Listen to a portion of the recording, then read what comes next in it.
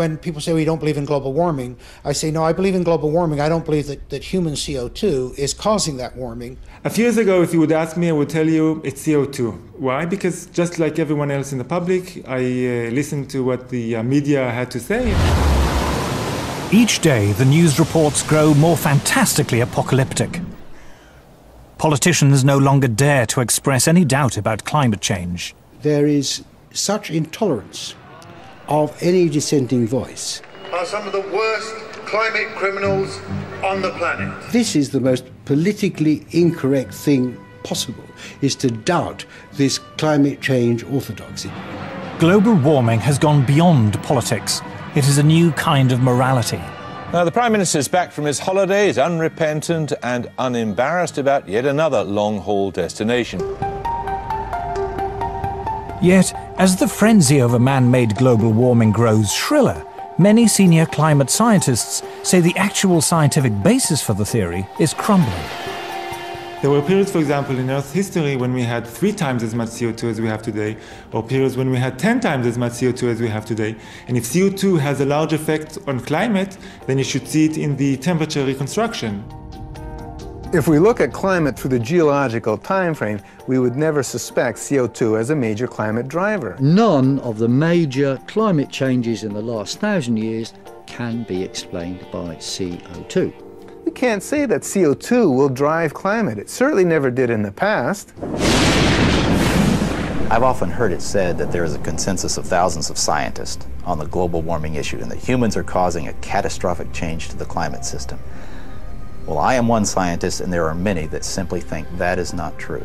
Man-made global warming is no ordinary scientific theory. This morning, the Intergovernmental Panel on Climate Change made up of... It is presented in the media as having the stamp of authority of an impressive international organization. From the IPCC, the United Nations Intergovernmental Panel on Climate Change, or IPCC. The IPCC, like any UN body, is political.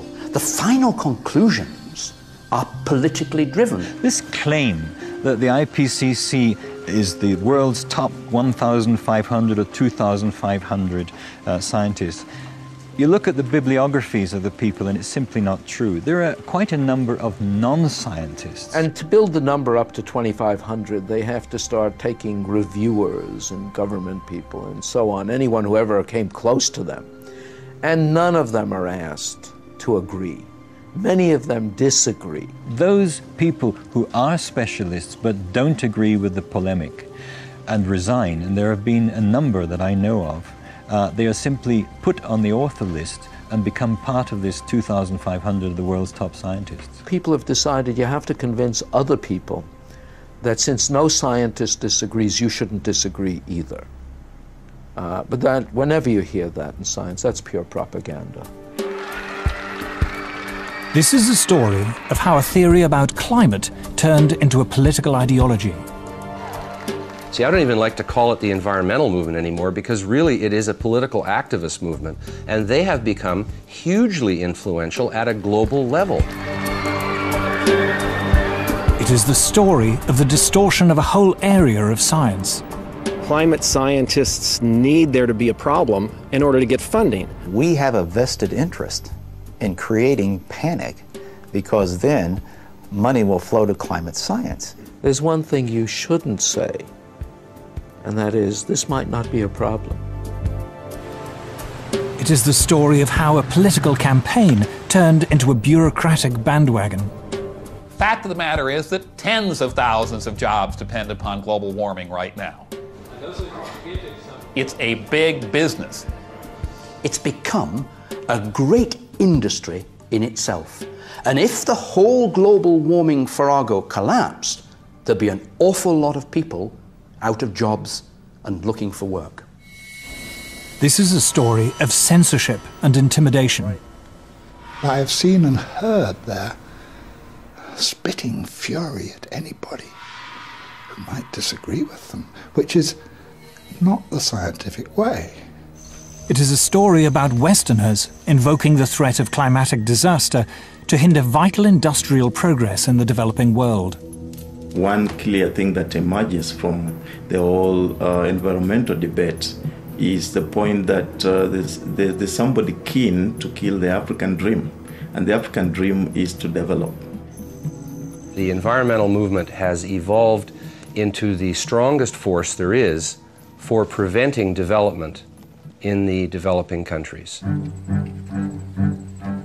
The global warming story is a cautionary tale of how a media scare became the defining idea of a generation. The whole global warming business has become like a religion. And people who disagree are called heretics. I'm a heretic. The makers of this program are all heretics.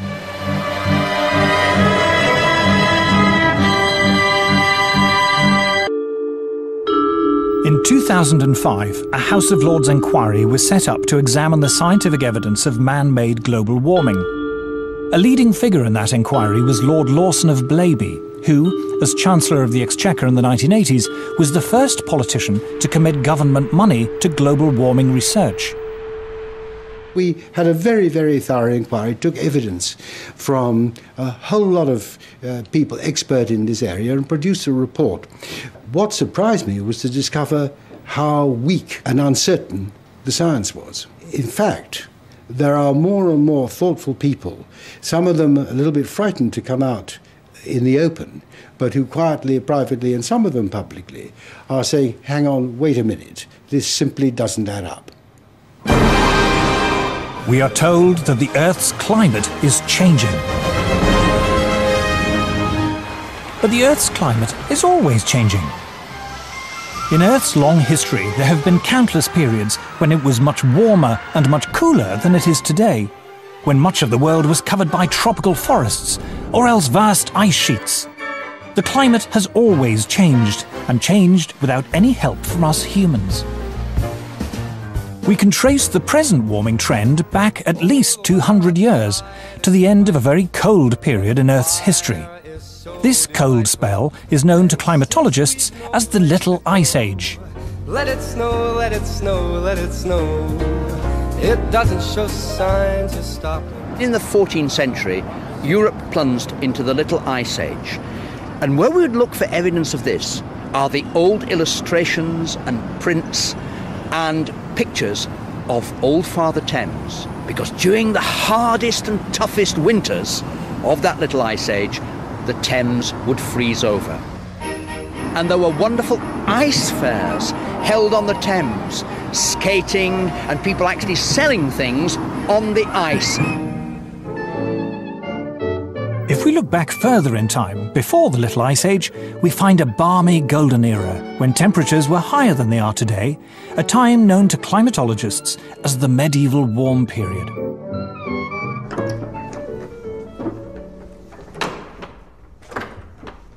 It's important that people know that climate enabled a quite different lifestyle in the medieval period. We have this view today that warming is going to have apocalyptic outcomes.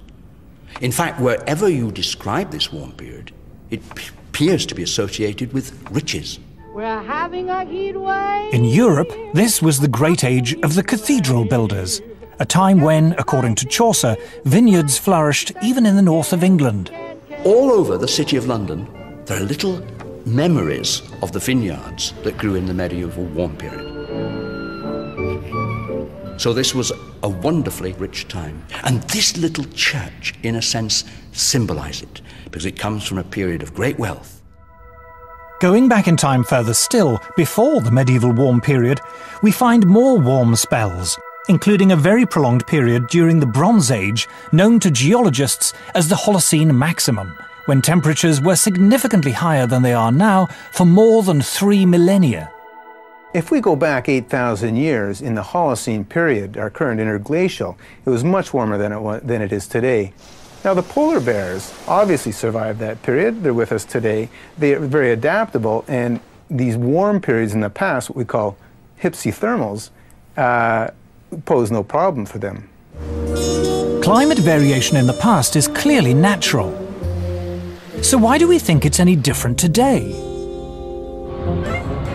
In the current alarm about global warming, the culprit is industrial society.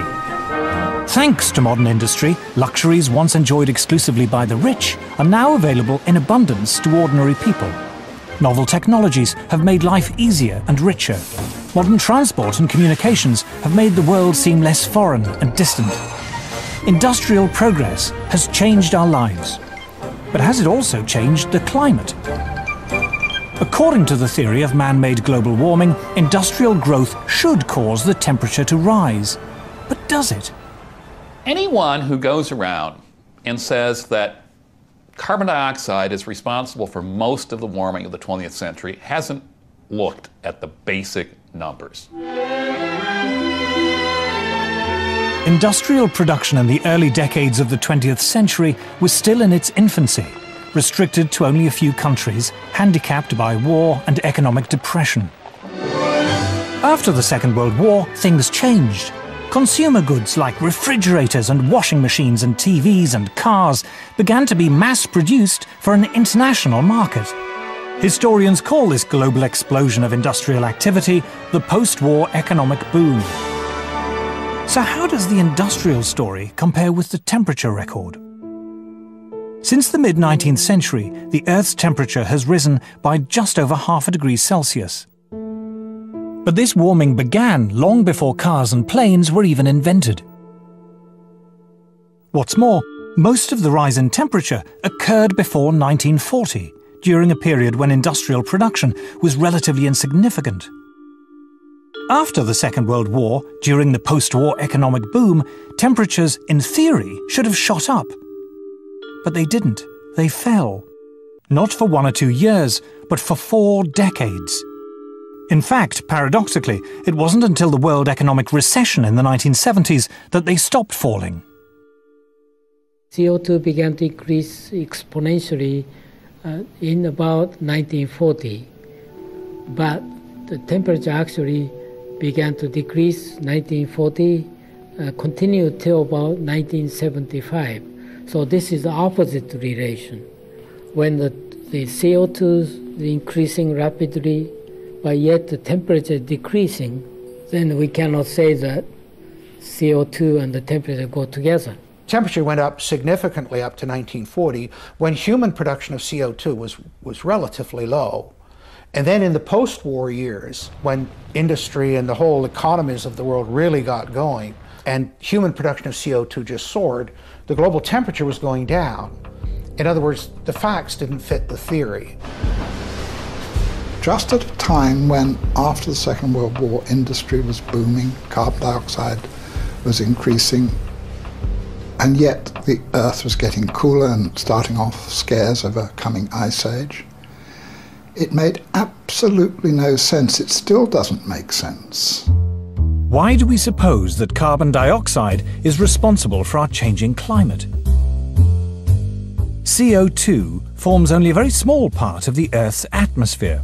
In fact, we measure changes in the level of atmospheric CO2 in tens of parts per million. If you take CO2 as a percentage of all the gases in the atmosphere, the oxygen, the nitrogen, and argon, and so on, it's 0.054%. It's an incredibly small portion. And then, of course, you've got to take that portion that supposedly humans are adding, which is the focus of all the concern, and it gets even smaller. Although CO2 is a greenhouse gas, greenhouse gases themselves only form a small part of the atmosphere. What's more, CO2 is a relatively minor greenhouse gas. The atmosphere is made up of a multitude of gases. A small percentage of them we call greenhouse gases. And of that very small percentage of greenhouse gases, 95% of it is water vapor. It's the most important greenhouse gas. Water vapor is a greenhouse gas, by far the most important greenhouse gas. So is there any way of checking whether the recent warming was due to an increase in greenhouse gas? There is only one way to tell, and that is to look up in the sky, or a part of the sky known to scientists as the troposphere. If it's greenhouse warming, you get more warming in the middle of the troposphere, the first 10, 12 kilometers of the atmosphere, than you do at the surface. There are good theoretical reasons for that, having to do with how the greenhouse works. The greenhouse effect works like this. The sun sends its heat down to Earth. If it weren't for greenhouse gases, this solar radiation would bounce back into space, leaving the planet cold and uninhabitable. Greenhouse gas traps the escaping heat in the Earth's troposphere, a few miles above the surface. And it's here, according to the climate models, that the rate of warming should be highest, if it's greenhouse gas that's causing it. All the models, every one of them, calculates that the warming should be faster as you go up from the surface into the atmosphere. And in fact, the maximum warming over the equator should take place at an altitude of about 10 kilometers. A scientist largely responsible for measuring the temperature in the Earth's atmosphere is Professor John Christie. In 1991, he was awarded NASA's Medal for Exceptional Scientific Achievement, and in 1996 received a special award from the American Meteorological Society for fundamentally advancing our ability to monitor climate. He was a lead author on the UN's Intergovernmental Panel on Climate Change, or IPCC. There are two ways to take the temperature in the Earth's atmosphere: satellites and weather balloons. What we found consistently is that in a great part of the planet, that the bulk of the atmosphere is not warming as much as we see at the surface in this region. And that's a real head scratcher for us, because the theory is pretty straightforward. And the theory says that if the surface warms, the upper atmosphere should warm rapidly. The rise in temperature of that part of the atmosphere is not very dramatic at all, and really does not match the theory that climate models are expressing at this point. One of the problems that is plaguing the models is that they predict that as you go up through the atmosphere, except in the polar regions, that the rate of warming increases. And it's quite clear from two data sets, not just satellite data, which everybody talks about, but from weather balloon data, that you don't see that effect. In fact, it looks like the surface temperatures are warming slightly more than the upper air temperatures. That's a big difference. That data gives you a handle on the fact that what you're seeing is warming that probably is not due to greenhouse gases. That is, the observations do not show an increase with altitude. In fact, most observations show a slight decrease in the rate of warming with altitude. So in a sense, you can say that the hypothesis of man-made global warming is falsified by the evidence. So the recent warming of the Earth happened in the wrong place and at the wrong time. Most of the warming took place in the early part of the 20th century and occurred mostly at the Earth's surface, the very opposite of what should have happened according to the theory of man-made global warming. I am Al Gore. I used to be the next president of the United States of America.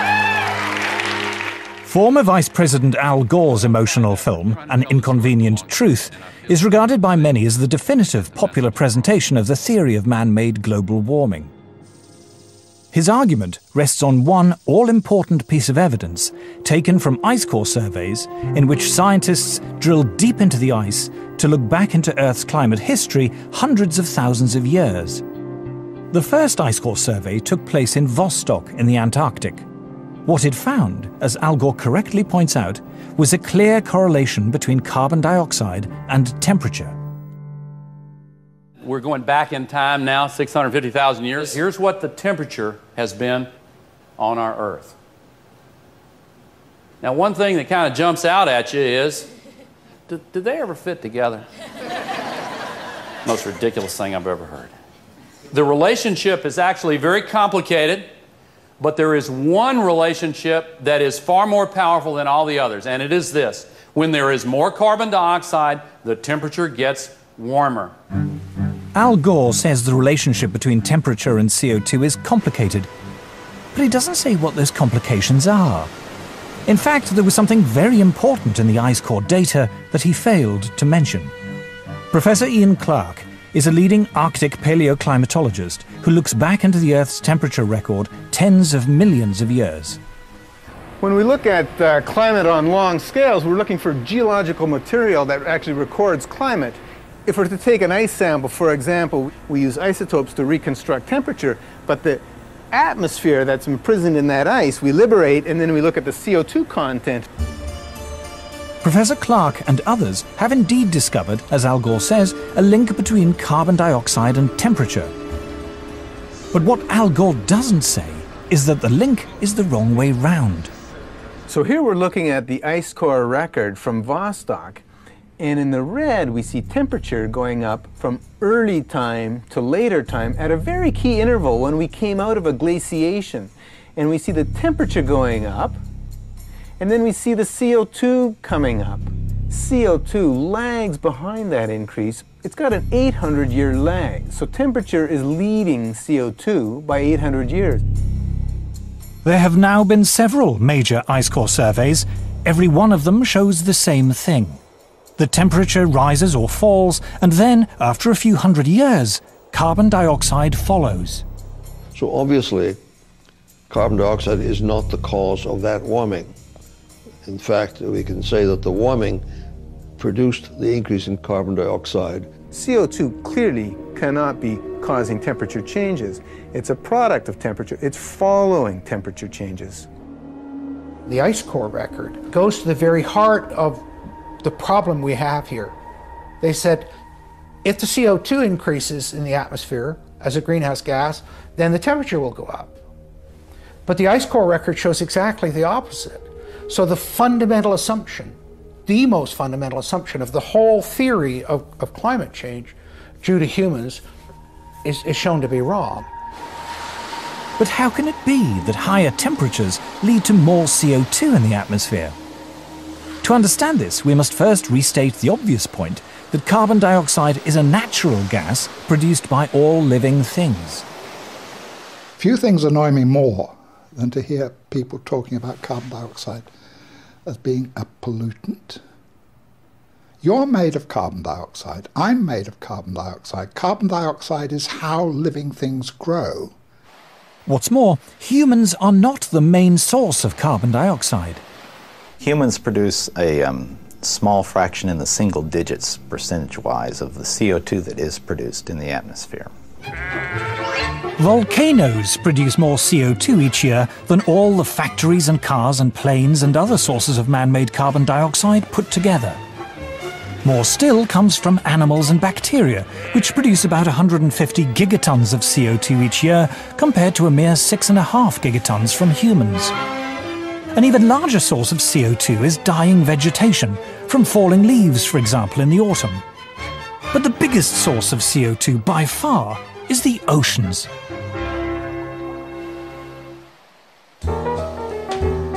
Carl Wunsch is Professor of Oceanography at MIT. He was also visiting Professor in Oceanography at Harvard University and University College London, and a Senior Visiting Fellow in Mathematics and Physics at the University of Cambridge. He is the author of 4 major textbooks on oceanography.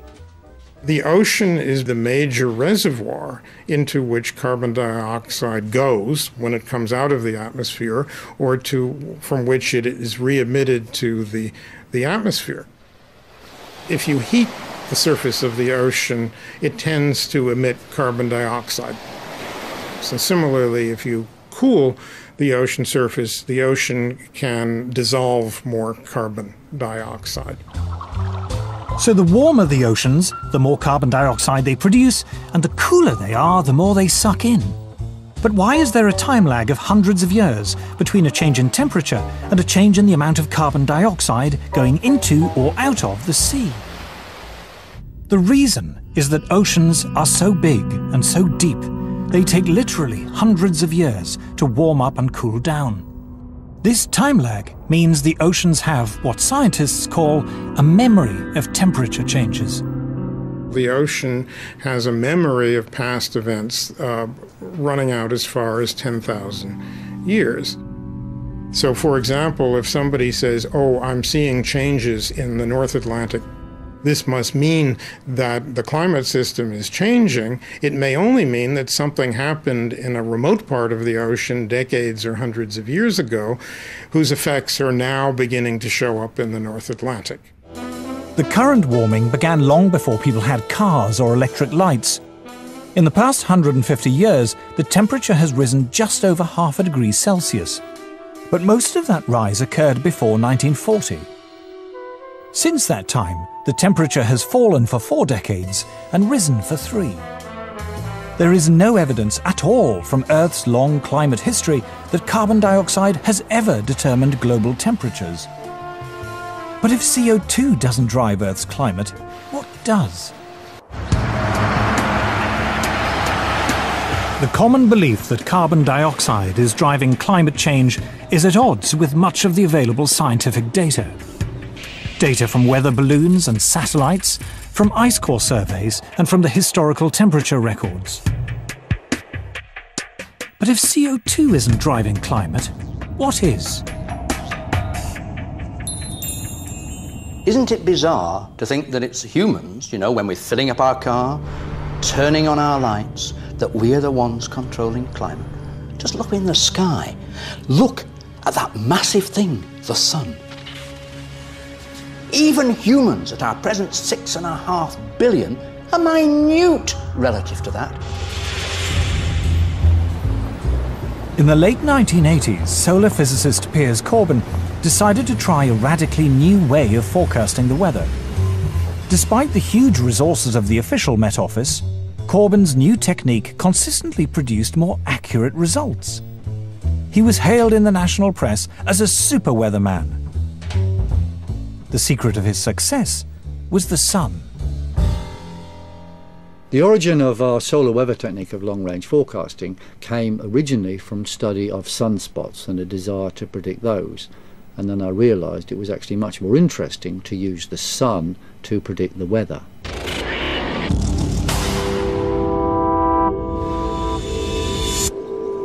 Sunspots, we now know, are intense magnetic fields which appear at times of higher solar activity. But for many hundreds of years, long before this was properly understood, astronomers around the world used to count the number of sunspots in the belief that more spots heralded warmer weather. In 1893, the British astronomer Edward Maunder observed that during the Little Ice Age, there were barely any spots visible on the sun, a period of solar inactivity which became known as the Maunder minimum. But how reliable are sunspots as an indicator of the weather? Okay, bye. I decided to test it by gambling on the weather through William Hill against what the Met Office said was a normal expectation. And I won money month after month after month after month. Last winter the Met Office said it could be or would be an exceptionally cold winter. We said, no, that is nonsense, it's going to be very close to normal. And we specifically said when it would be cold, i.e. after Christmas and February. We were right, they were wrong. In 1991, senior scientists at the Danish Meteorological Institute decided to compile a record of sunspots in the 20th century and compare it with the temperature record. What they found was an incredibly close correlation between what the sun was doing and changes in temperature on Earth. Solar activity, they found, rose sharply to 1940, fell back for 4 decades until the 1970s, and then rose again after that. When we saw this correlation between the temperature and solar activity or sunspot cycle lengths, then people said to us, okay, it can be just a coincidence. So how can we prove that it's not just a coincidence? Well, one obvious thing is to have a longer time series or different time series. Then we went back in time.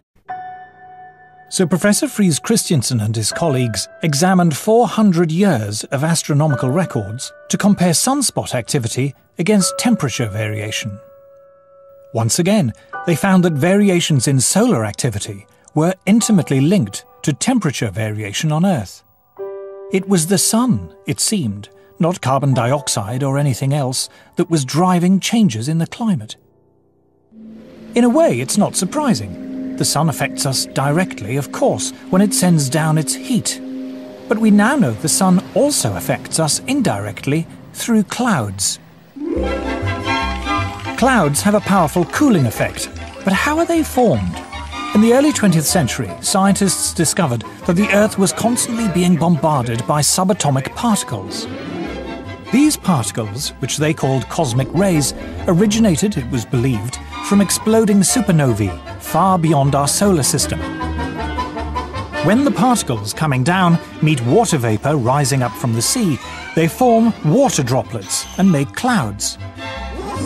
But when the sun is more active and the solar wind is strong, fewer particles get through and fewer clouds are formed. Just how powerful this effect was became clear only recently, when an astrophysicist, Professor Nir Shaviv, decided to compare his own record of cloud-forming cosmic rays with the temperature record created by a geologist, Professor Jan Weitzer, going back 600 million years. What they found was that when cosmic rays went up, the temperature went down. When cosmic rays went down, the temperature went up. Clouds and the Earth's climate were very closely linked. To see how close, you just flip the lines. We just compared the graphs, just put them one upon the other, and it was just amazing. Jan Weitzer looked at me and says, you know, we have very explosive data here. I've never seen such vastly different records coming together so beautifully to show really what was happening over that long period of time. The climate was controlled by the clouds. The clouds were controlled by cosmic rays. And the cosmic rays were controlled by the sun. It all came down to the sun. If you had X-ray eyes, what appears as a nice, friendly yellow ball would appear like a raging tiger.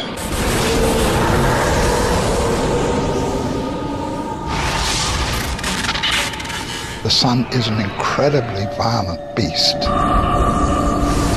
and it's throwing out great explosions and puffs of gas, an endless solar wind that's forever rushing past the Earth. We're, in a certain sense, inside the atmosphere of the sun. The intensity of its magnetic field more than doubled during the 20th century. In 2005, astrophysicists from Harvard University published the following graph in the official journal of the American Geophysical Union. The blue line represents temperature change in the Arctic over the past 100 years. And here is the rise in carbon dioxide over the same period. The two are not obviously connected. But now look again at the temperature record, and at this red line, which depicts variations in solar activity over the past century as recorded independently by scientists from NASA and America's National Oceanic and Atmospheric Administration. Solar activity over the last 100 years, over the last several hundred years, correlates very nicely on a decadal basis with sea ice and Arctic temperatures. To the Harvard astrophysicists and many other scientists, the conclusion is inescapable. The sun is driving climate change. CO2 is irrelevant. But why, if this is so, are we bombarded day after day with news items about man-made global warming? Why do so many people in the media and elsewhere regard it as an undisputed fact? To understand the power of global warming theory, we must tell the story of how it came about.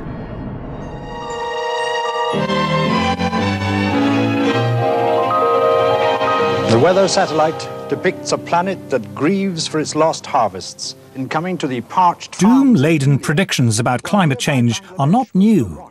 In 1974, the BBC warned us of impending disasters which might seem strangely familiar. Again and again, the newsreels have been showing us disasters of the weather. The American Midwest suffered its worst drought since the 1930s, and tornadoes were on the rampage. And what was going to be the cause of these disasters? The man behind the series was former New Scientist editor Nigel Calder. In The Weather Machine, we reported the mainstream opinion of the time, which was global cooling and the threat of a new ice age. Nature's ice dwarfs us. After 4 decades of falling temperatures, experts warned that a cooler world would have catastrophic consequences. There's the ever-present threat of a big freeze. Will a new ice age claim our lands and bury our northern cities? But amid the doom and gloom, there was one voice of hope. A Swedish scientist called Bert Bolin tentatively suggested that man-made carbon dioxide might help to warm the world, although he wasn't sure. And there is a lot of oil, and there are vast amounts of coal left. And we seem to be burning it with an ever-increasing rate. And if we go on doing this, in about 50 years' time, the climate may be a few degrees warmer than today. We just don't know. We were also the first to put Bert Bolin of Sweden on international television talking about the dangers of carbon dioxide. And I remember being bitterly criticized by top experts for indulging him in his fantasy. Climate hunters... At the height of the cooling scare in the 70s, Bert Bolin's eccentric theory of man-made global warming seemed absurd. 2 things happened to change that. First, temperatures started to rise. And second, the miners went on strike.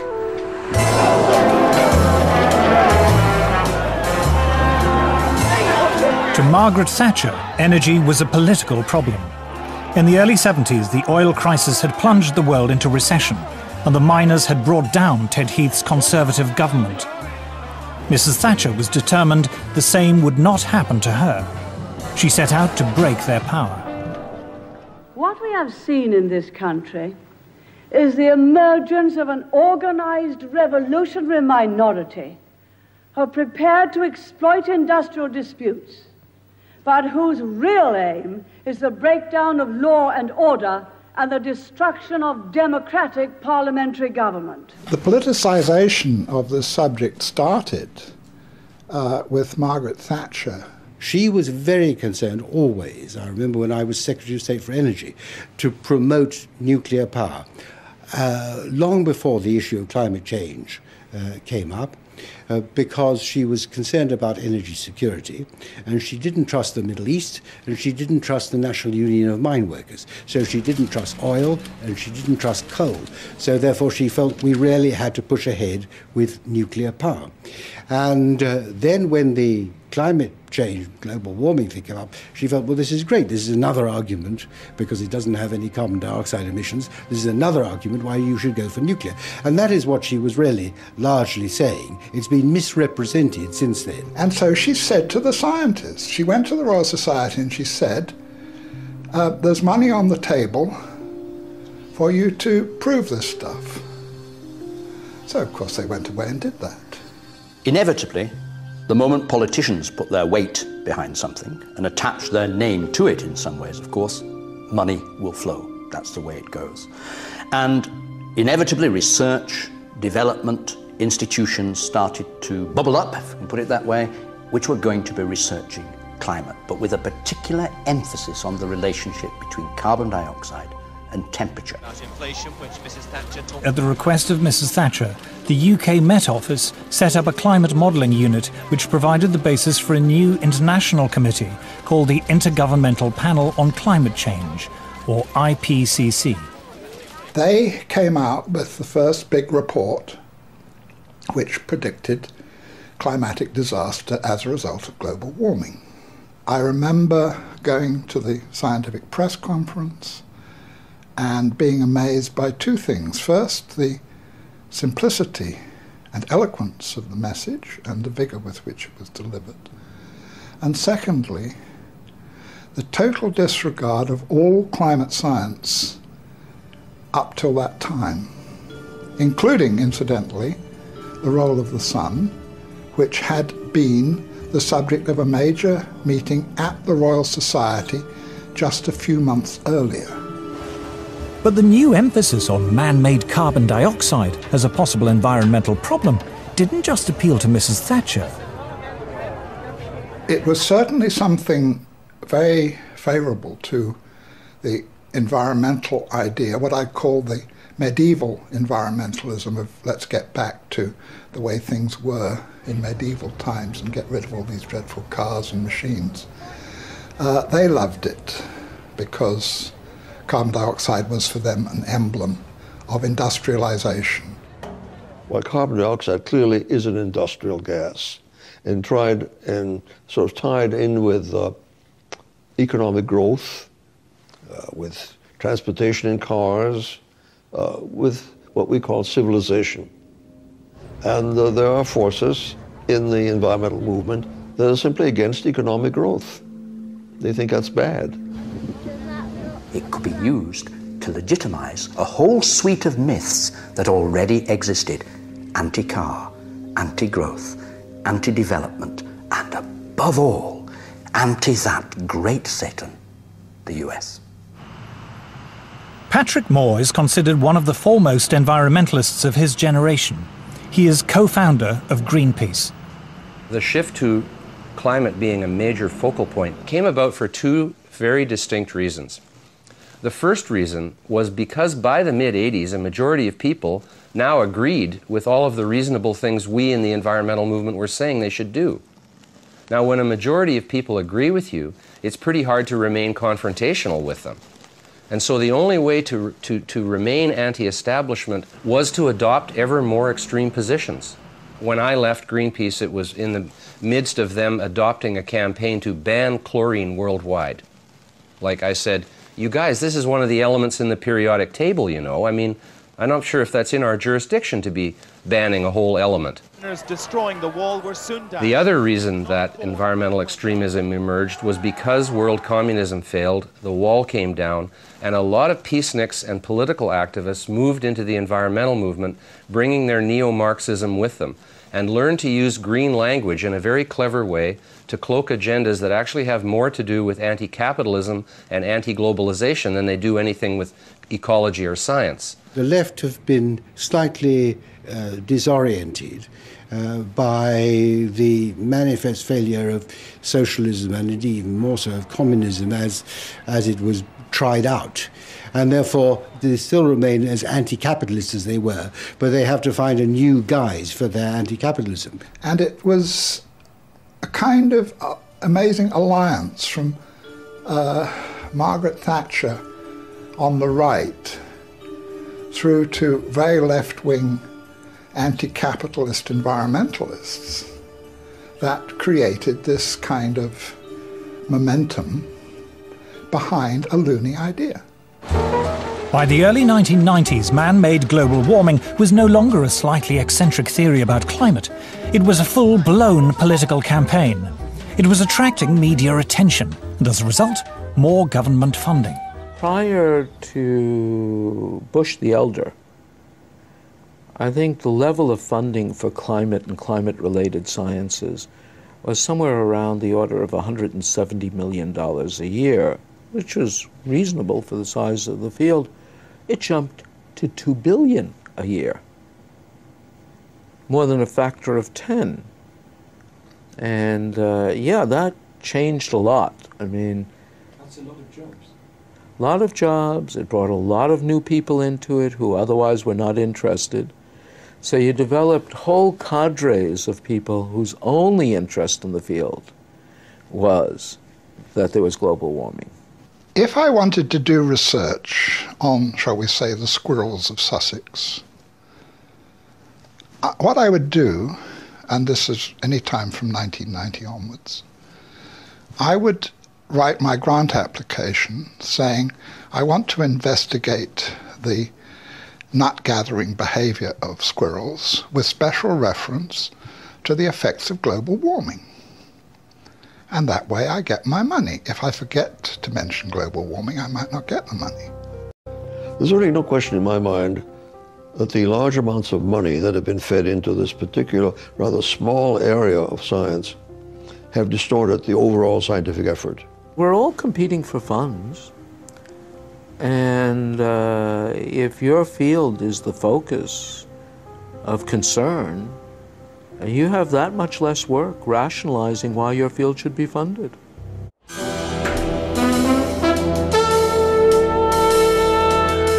By the 1990s, tens of billions of dollars of government funding in the US, UK and elsewhere were being diverted into research relating to global warming. A large portion of those funds went into building computer models to forecast what the climate will be in the future. But how accurate are those models? Dr. Roy Spencer was Senior Scientist for Climate Studies at NASA's Marshall Space Flight Center. He has been awarded medals for exceptional scientific achievement from both NASA and the American Meteorological Society. Climate models are only as good as the assumptions that go into them, and they have hundreds of assumptions. All it takes is one assumption to be wrong for the forecast to be way off. Climate forecasts are not new, but in the past, scientists were more modest about their ability to predict the weather. Any attempt at forecasting changes of climate meets skepticism from the men who model the weather by computer. In making decisions which affect people, a bad prediction as to what the climate of the future will be can be far worse than none at all. I'm afraid that our understanding of the complex weather machine is not yet good enough to make a reliable statement of the future. All models assume that man-made CO2 is the main cause of climate change, rather than the sun or the clouds. The analogy I use is like my car's not running very well. So I'm going to ignore the engine, which is the sun, and I'm going to ignore the transmission, which is the water vapor, and I'm going to look at one nut on the right rear wheel, which is the human-produced CO2. It's that, the science is that bad. If you haven't understood the climate system, if you haven't understood all the components, the cosmic rays, the solar, the CO2, the water vapor, the clouds, and put it all together, if you haven't got all that, then your model isn't worth anything. The range of climate forecasts varies greatly. These variations are produced by subtly altering the assumptions upon which the models are based. The models are so complicated, you can often adjust them in such a way that they do something very exciting. I've worked with modelers, I've done modeling, and with a mathematical model and you tweak parameters, you can model anything. You can make it warmer, you can make it get colder by changing things. Since all the models assume that man-made CO2 causes warming, one obvious way to produce a more impressive forecast is to increase the amount of imagined man-made CO2 going into the atmosphere. We put an increase in carbon dioxide in them that is 1% per year. It's been 0.49% per year for the last 10 years. 0.42 for the 10 years before that, and 0.43 for the 10 years before that. So the models have twice as much greenhouse warming radiation going in them as is known to be happening. It shouldn't shock you that they predict more warming than is occurring. Models predict what the temperature might be in 50 or 100 years' time. It is one of their peculiar features that long-range climate forecasts are only proved wrong long after people have forgotten about them. As a result, there is a danger, according to Professor Carl Wunsch, that modelers will be less concerned in producing a forecast that is accurate than one that is interesting. Even within the scientific community, you see, it's a problem. If I run a complicated model and I do something to it, like melt a lot of ice into the ocean, and nothing happens, it's not likely to get printed. But if I run the same model and I adjust it in such a way that something dramatic happens to the ocean circulation, like the heat transport turns off, it will be published. People will say this is very exciting. It will even get picked up by the media. So there is a bias, there's a very powerful bias within the media and within the science community itself toward results which are dramatizable. The Earth freezes over. That's a much more interesting story than saying, well, you know, it fluctuates around. Sometimes the mass flux goes up by 10%, sometimes it goes down by 20%, but eventually it comes back. Well, you know, which would you do a story on? I mean, that's what it's about. To the untrained eye, computer models look impressive, and they give often wild speculation about the climate the appearance of rigorous science. They also provide an endless source of spectacular stories for the media. The thing that has amazed me as a lifelong journalist is how the most elementary principles of journalism seem to have been abandoned on this subject. In fact, the theory of man-made global warming has spawned an entirely new branch of journalism. You've got a whole new generation of reporters, environmental journalists. Now, if you're an environmental journalist, and if the global warming story goes in the trash can, so does your job. It really is that crude. And the reporting has to get more and more hysterical because there are still, fortunately, a few hardened news editors around who will say, you know, this is what you were saying 5 years ago. But now it's much, much worse. You know, there's going to be 10 feet of sea level rise by next Tuesday or something. They have to keep on getting shriller and shriller and shriller. It is now common in the media to lay the blame for every storm or hurricane on global warming. But is there any scientific basis for this? This is purely propaganda. Every textbook in meteorology is telling you the main source of weather disturbances is the temperature difference between the tropics and the pole. And we're told in a warmer world, this difference will get less. Now that would tell you you'll have less storminess, you'll have less variability. But for some reason that isn't considered catastrophic. So you're told the opposite. News reports frequently argue that even a mild increase in global temperature could lead to a catastrophic melting of the polar ice caps. But what does Earth's climate history tell us? We happen to have temperature records of Greenland that go back thousands of years. Greenland has been much warmer. Just 1,000 years ago, Greenland was warmer than it is today, yet it didn't have a dramatic melting event. Even if we talk about something like permafrost, a great deal of the permafrost, that icy layer under the forests of Russia, for example, 7,000 or 8,000 years ago melted far more than we're having any evidence about it melting now. So in other words, this is a historical pattern again, but the world didn't come to a crunching halt because of it. Professor Siunishi Akasofu is head of the International Arctic Research Center in Alaska. The IARC is the world's leading Arctic research institute. Professor Akasofu insists that over time, the ice caps are always naturally expanding and contracting. There are reports from time to time a big chunk of ice break away from the Antarctic continent. Those must have been happening all the time. But because now we have a satellite that can detect those, that's why they become the news. This data from NASA's meteorological satellites shows the huge natural expansion and contraction of the polar sea ice taking place in the 1990s. Practically all the TV programs that relate to global warming show big chunk of ice falling from the edge of the glaciers, but people forget that ice is always moving. News reports frequently show images of ice breaking from the edge of the Arctic. What they don't say is that this is as ordinary an event in the Arctic as falling leaves on an English autumn day. They ask me, did you see ice falling from the edge of the glaciers? Yes. That's the spring breakup. That's happened every year. Press come to us all the time, you know, I want to see something that the greenhouse disaster. I say there's none. Alarming television programs raise the fearful prospect of vast tidal waves flooding Britain. But what causes the sea level to change, and how fast does it happen? Sea level changes over the world in general are governed fundamentally by two factors. What we would call local factors, the relationship of the sea to the land, which often, by the way, is to do with the land rising or falling than anything to do with the sea.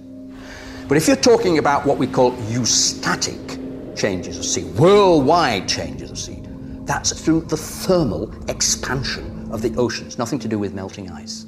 And that's an enormously slow and long process. People say, oh, I see the ocean doing this last year.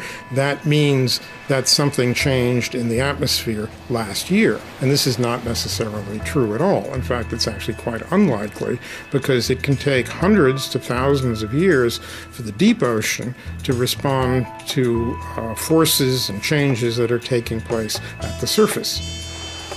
It is also suggested that even a mild rise in temperature will lead to the spread northward of deadly insect-borne tropical diseases like malaria. But is this true? Professor Paul Reiter of the Pasteur Institute in Paris is recognized as one of the world's leading experts on malaria and other insect-borne diseases. He is a member of the World Health Organization Expert Advisory Committee, was chairman of the American Committee of Medical Entomology of the American Society for Tropical Medicine, and lead author on the health section of the US National Assessment of the Potential Consequences of Climate Variability. As Professor Reiter is eager to point out, mosquitoes thrive in very cold temperatures. Mosquitoes are not specifically tropical. Most people will realize that in temperate regions there are mosquitoes. In fact, mosquitoes are extremely abundant in the Arctic. The most devastating epidemic of malaria was in the Soviet Union in the 1920s. There were something like 13 million cases a year and something like 600,000 deaths. A tremendous catastrophe that reached up to the Arctic Circle. Archangel had 30,000 cases and about 10,000 deaths. So it's not a tropical disease. Yet these people in the global warming fraternity invent the idea that malaria will move northwards. Climate scare stories cannot be blamed solely on sloppy or biased journalism.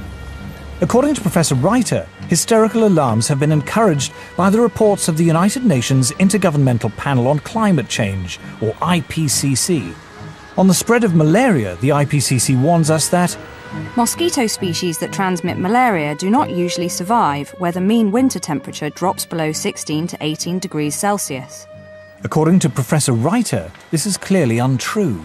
I was horrified to read the second and the third assessment reports because there was so much misinformation without any kind of recourse, or virtually without mention of the scientific literature, the truly scientific literature, the literature by specialists in those fields. In a letter to the Wall Street Journal, Professor Frederick Seitz, former president of America's National Academy of Sciences, revealed that IPCC officials had censored the comments of scientists. He said that this report is not the version that was approved by the contributing scientists. At least 15 key sections of the science chapter had been deleted. These included statements like, none of the studies cited has shown clear evidence that we can attribute climate changes to increases in greenhouse gases. No study to date has positively attributed all or part of the observed climate changes to man-made causes. Professor Seitz concluded, I have never witnessed a more disturbing corruption of the peer review process than the events that led to this IPCC report. In its reply, the IPCC did not deny making these deletions, but it said there was no dishonesty or bias in the report and that uncertainties about the cause of global warming had been included. The changes had been made, it said, in response to comments from governments, individual scientists, and non-governmental organizations. When I resigned from the IPCC, I thought that was the end of it. But when I saw the final draft, my name was still there, so I asked for it to be removed.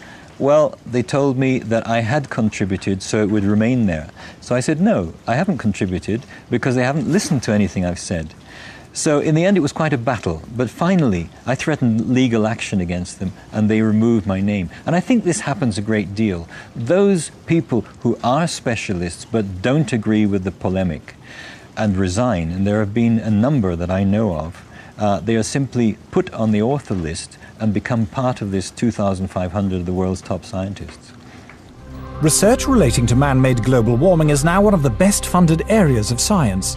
The US government alone spends more than $4 billion a year. According to NASA climatologist Roy Spencer, scientists who speak out against man-made global warming have a lot to lose. It's generally harder to get research proposals funded because of the stands that we've taken publicly. And you'll find very few of us that are willing to take a public stand because it does cut into their research funding. It is a common prejudice that scientists who do not agree with the theory of man-made global warming must be being paid by private industry to tell lies. I get it all the time. You must be in the pay of the multinationals. Sadly, like most of the scientists you'll talk to, I haven't seen a penny from the multinationals. I'm always accused of being paid by the oil and gas companies. I've never received a nickel from the oil and gas companies. I joke about I wish they would pay me, then I could afford their product. Whenever anybody says that I'm in the pay of an oil company, I say my bank manager would wish.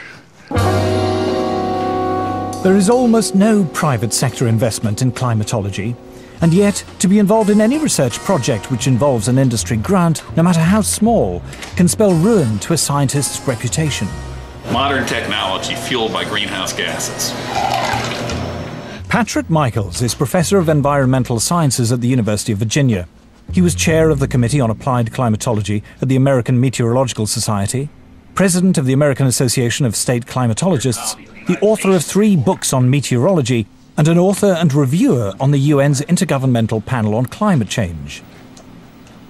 But when he conducted research which was part funded by the coal industry, he found himself among those under attack from climate campaigners. British-based corporations are some of the worst climate criminals on the planet. Shell is based in the UK, right here in London. We have the right and the duty to take it back into public ownership, dismantle it, break it up, and send its managers to rehabilitation training. But reasoned debate is not the only casualty in the global warming alarm. As international public policy bears down on industrial emissions of carbon dioxide, the developing world is coming under intense pressure not to develop. I'm no expert on climate change, I'm no scientist, and what I'm going to say next is a great big turn-off. It's just that. Turn it off! Anything you don't need, you're not using it, it's easier than you think to make a difference. Delegates from around the world are flying into Nairobi for a conference sponsored by the UN to talk about global warming. Civil servants, professional NGO campaigners, carbon offset fund managers, environmental journalists and others will discuss every aspect of man-made climate change, from how to promote solar panels in Africa to the relationship between global warming and sexism. The conference lasts 10 days. The number of delegates exceeds 6,000. The billions of dollars invested in climate science means there is a huge constituency of people dependent upon those dollars. And they will want to see that carry forward. It happens in any bureaucracy. Where I live, we have a local council global warming officer. There's a huge tail out there of people who have, in one way or another, been recruited to join this particular bandwagon. Anybody who stands up and says, hey, wait a minute, let's look at this coolly and rationally and carefully and see actually how much merit, how much this stands up, they will be ostracized. Scientists, accustomed to the relative civility and obscurity of academic life, suddenly find themselves publicly attacked if they dare to challenge the theory of man-made global warming, vilified by campaign groups and even within their own universities. It's the old English saying, if you stand up in the coconut shy, they're going to throw at you. So I understand that there's going to be some of that, but it gets pretty difficult and pretty nasty and very personal. And there've been, death threats and all sorts of things. And so I'm not doing it for my health. These days, if you are skeptical about the litany around climate change, you're suddenly like as if you're a Holocaust denier. The environmental movement, really, it is a political activist movement, and they have become hugely influential at a global level. And every politician is aware of that today. Whether you're on the left, in the middle, or the right, you have to pay homage to the environment. In the past month, the global warming campaign has won a great victory. The United States government, once a bastion of resistance, has succumbed. George Bush is now an ally. Western governments have now embraced the need for international agreements to restrain industrial production in the developed and developing world. But at what cost? Paul Driesen is a former environmental campaigner. My big concern with global warming is that the policies being pushed to supposedly prevent global warming are having a disastrous effect on the world's poorest people.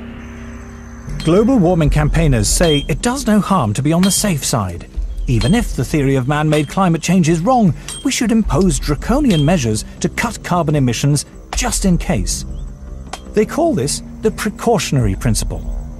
The precautionary principle is a very interesting beast. It's basically used to promote a particular agenda and ideology. It's always used in one direction only. It talks about the risks of using a particular technology, fossil fuels, for example, but never about the risks of not using it. It never talks about the benefits of having that technology. Anne Muagela is about to cook a meal for her children. She is one of the 2 billion people, a third of the world's population, who have no access to electricity. Instead, they must burn wood or dried animal dung in their homes. The indoor smoke this creates is the deadliest form of pollution in the world. According to the World Health Organization, 4 million children under the age of 5 die each year from respiratory diseases caused by indoor smoke, and many millions of women die early from cancer and lung disease for the same reason. If you were to ask a rural person to define development, they'll tell you, yes, I'll know I've moved to the next level when I have electricity. Actually, not having electricity creates such a long chain of problems, because the first thing you will miss is the light. So you get that they have to go to sleep earlier because there's no light. There's no reason to stay awake. I mean, you can't talk to each other in darkness. No refrigeration or modern packaging means that food cannot be kept. A fire in the hut is too smoky and consumes too much wood to be used as heating. There is no hot water. We in the West cannot begin to imagine how hard life is without electricity. The life expectancy of people who live like this is terrifyingly short, their existence impoverished in every way. A few miles away, the UN is hosting its conference on global warming in its plush gated headquarters. The gift shop is selling souvenirs of peasant tribal life, while delegates discuss how to promote what are described as sustainable forms of electrical generation.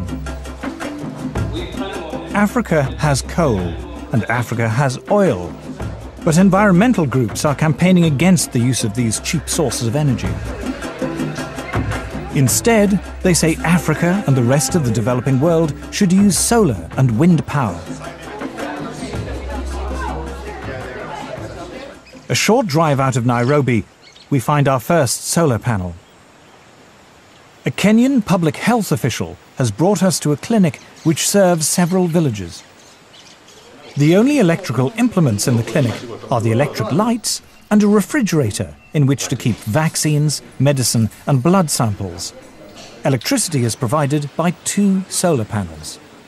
So what can it do successfully? Lighting. Lighting only? Yes. What happens when you put lighting plus the refrigerator and others? What happens? It sounds an alarm. It sounds an alarm? Yeah. Then can we maybe see that?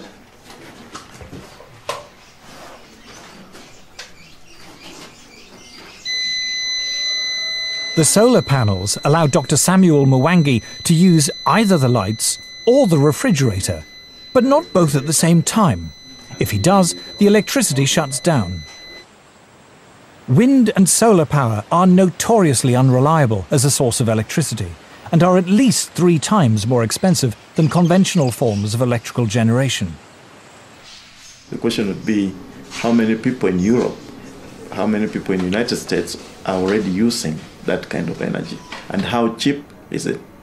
You see, if it's expensive for the Europeans, if it's expensive for the Americans, and we are talking about poor Africans, you know, it doesn't make sense. The rich countries can afford to engage in some luxurious experimentation with other forms of energy. But for us, we are still at the stage of survival. To former environmentalist Paul Driesen, the idea that the world's poorest people should be restricted to using the world's most expensive and inefficient forms of electrical generation is the most morally repugnant aspect of the global warming campaign. Let me make one thing perfectly clear. If we're telling the third world that they can only have wind and solar power, what we are really telling them is you cannot have electricity. The challenge we have when we meet Western environmentalists who say we must engage in use of solar panels and wind energy is how we can have Africa industrialized. Because I don't see how a solar panel is going to power a steel industry, how a solar panel, is going to power maybe some railway train network. It might work maybe to power a small transistor radio. I think one of the most pernicious aspects of the modern environmental movement is this romanticization of peasant life. And the idea that industrial societies are the destroyers of the world. One clear thing that emerges from the whole environmental debate is the point that there's somebody keen to kill the African dream, and the African dream is to develop.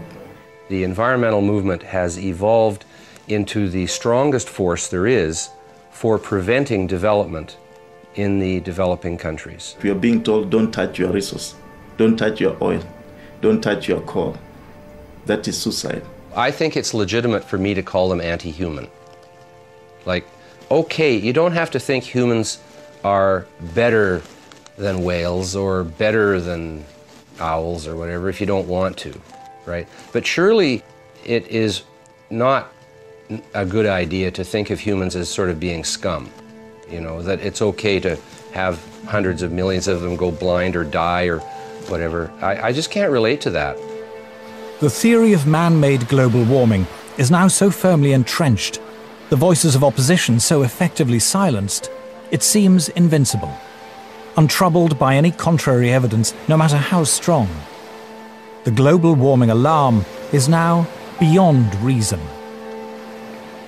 There will still be people who believe that this is the end of the world, particularly when you have, for example, the chief scientist of the UK telling people that by the end of the century, the only habitable place on the Earth will be the Antarctic.